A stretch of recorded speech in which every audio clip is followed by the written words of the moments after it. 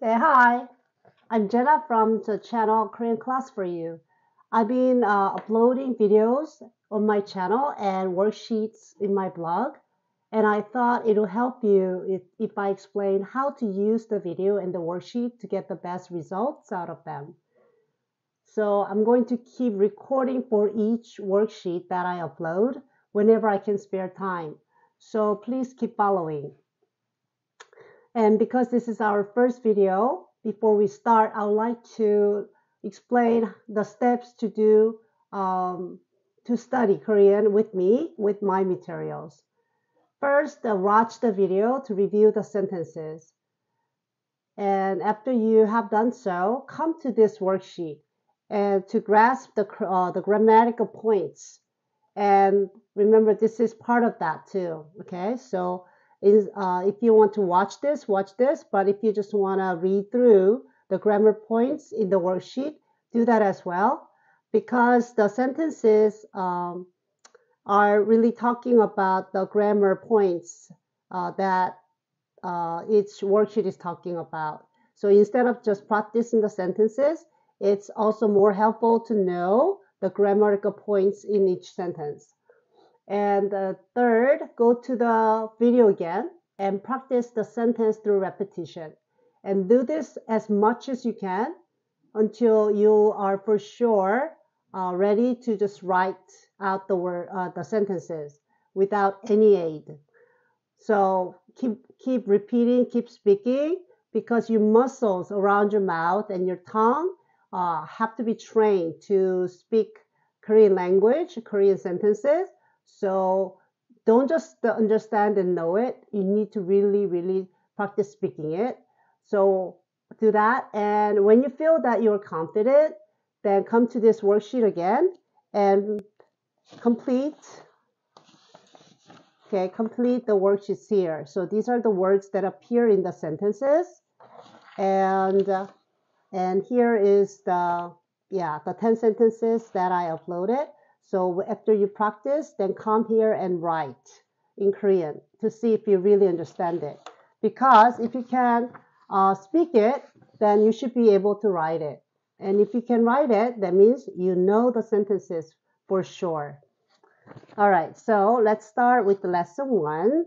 And in today's lesson, we're going to talk about Korean sentence structure, especially with object and adverb. So it says in both Korean and English, the simplest sentence structure of subject verb is the same.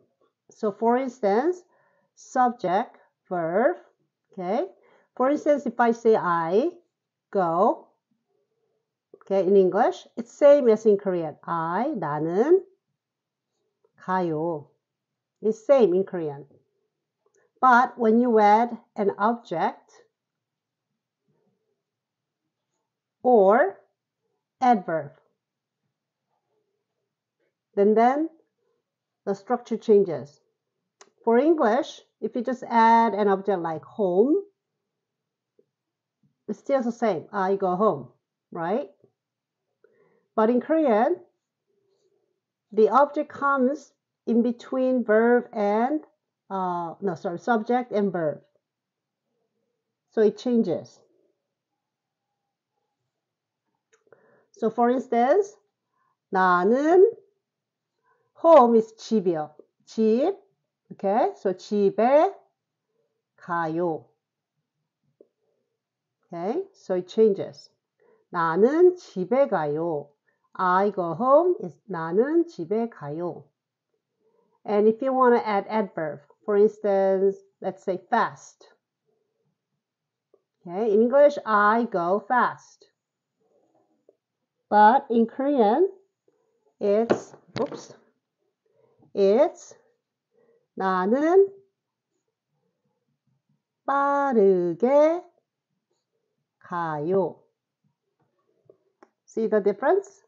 So instead of at the end, the adverb comes in between subject and verb. Okay, so that's the structure change. Okay, that happens in Korean when you add object or adverb, or both actually. So here, let's look at some of the sentences together. I am American. I, subject, am, verb, and American object. But as I said in Korean, it's subject, object, and verb. So, 나는 American, 미국 사람, am, 이에요. 나는 미국 사람이에요. Okay, and one more. I run fast. I, subject, run, verb, fast, adverb. I run fast. In Korean, it's subject, adverb, and then verb. So I fast run. 나는 빨리 달려요. I, subject, 나는 빨리, fast, adverb, 달려요, run, verb. Okay? So now, after you know the grammar points, you are going to go to this section where you will be able to see all the words and you can write them out so you can practice writing the Korean words. Okay, and I feel that it's important to know as much as you can in vocabulary so that you can expand the sentences. So not only just 10 sentences, you can use them to make new different sentences. And you should try that too. And lastly, now after you have practiced and you can speak the sentences in Korean, now come here and practice writing. So let's speak about like two and two, do it together. Okay, so how about this one? She speaks Korean fluently. She speaks Korean fluently. She is 그녀는. And what comes next? Yeah, adverb, right? Okay, object or adverb, right? In this case, object is Korean and fluently is adverb. So we're going to use both here. So 그녀는 한국말을 is Korean. Okay, and fluently is 유창하게.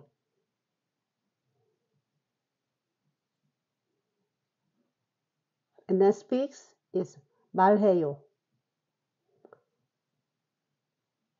Okay, but because we have 한국말을 here, 말 is like speaking, I guess. So you don't have to use 말 here. So you can just say 그녀는 한국말을 유창하게 해요. Then it's completely okay. Alright, so subject 그녀는, object 한국말을, adverb 유창하게 말해요 or 해요, verb. Okay, and let's do one more. How about this one? 우리는 is we,